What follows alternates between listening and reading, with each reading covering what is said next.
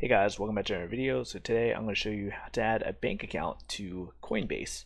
Okay, so here I am on the Coinbase app.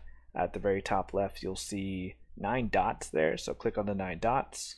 And then at the top, you should see a profile picture, your username, and profile and settings. So click there.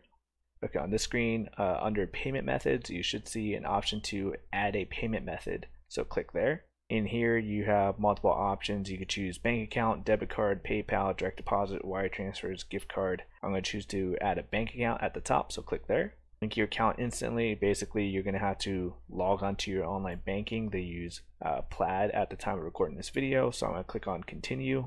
So I already have a bank account linked, but I'm just going to go through a couple of the prompts with you. At the bottom, click on continue.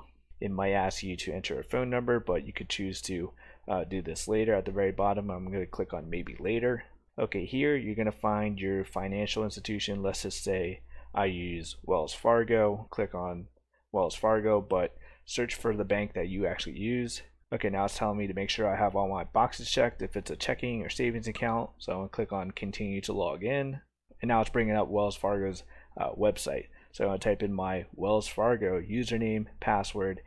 This goes for whatever bank that you decide to go with. But yeah, follow all of the on-screen prompts, and after you've logged onto your online banking with the Coinbase app, you should see your bank account under payment methods. And now you can buy crypto. So if this video helped you out, be sure to hit that like button. Thanks for watching. I'll see you guys later.